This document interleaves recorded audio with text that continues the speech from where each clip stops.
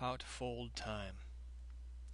In the hours it takes to drive across one state, stitch the 12-inch wound shut on your right hand, the one you've cradled since childhood. Work with your left, quivering, shaking from pain. In the minutes needed to set your wristwatch to daylight, grind an anthill into the soil. Send thousands of red beads scurrying away from home.